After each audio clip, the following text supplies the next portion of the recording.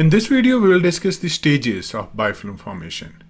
We're going to discuss what are the different stages of biofilm formation, including the stage of attachment, monolayer formation, and mature biofilm formation. In this video, we will focus on bacterial biofilm formation. And finally, we will discuss the stage of dispersion. I hope this video is going to help you to understand the biofilm formation, especially by bacterial cells. If you're new to the channel, then please do subscribe to the channel, and if you like the content, please hit the like button.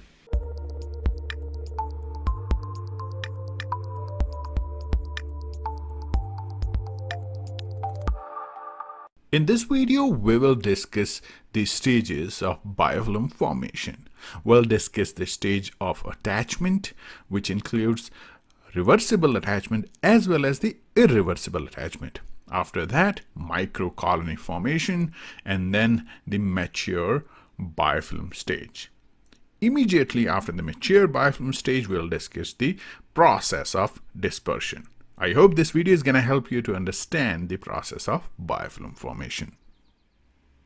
Let's start the discussion of biofilm formation.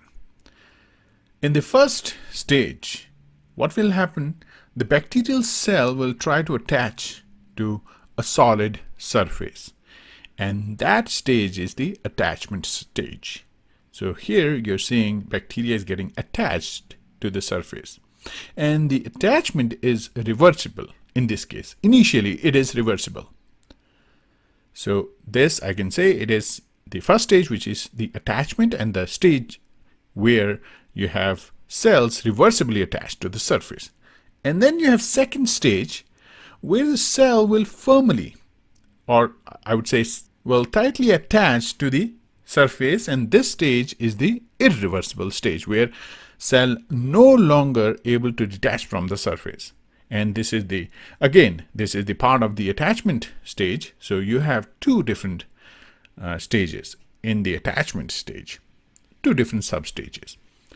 Next, you will have the formation of monolayer, or it's also known as microcolony formation.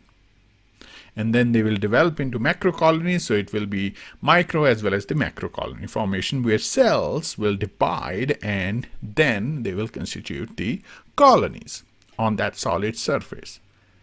After that, you will have the maturation, where three-dimensional colonies, they will appear on the surface, and as you can see here, cells are inside these three-dimensional colonies, and they will constitute a mature biofilm. So this stage is called as the maturation stage. After that, you will have the stage of dispersion, where the cells, they will detach, and then they will again start the process of attachment and form the new biofilm. So as you can see here, the stage is the maturation, or it's also known as mature biofilm. And stage that is previous to that is the micro or the macrocolony formation. So you have different stages that includes the formation of biofilm specifically by bacterial cell. Let's summarize the video. In this video, we have discussed different stages of biofilm formation.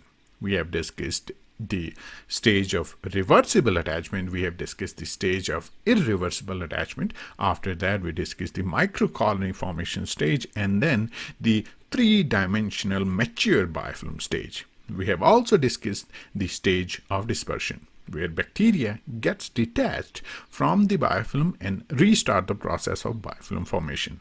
I hope this video is going to help you to understand the stages of biofilm formation. I hope the video was helpful for you to understand the concept of biofilm formation. In this video, we have discussed the stage of cell attachment, where we discussed the reversible as well as the irreversible attachment stage. We have also discussed the stage of monolayer formation as well as macro or microcolony formation stage. Further, we discussed the stage of dispersion. I hope this video is going to help you to understand the stages of biofilm formation, especially by bacterial cells. Thank you for watching the video, and if you liked the video, then please do hit the like button.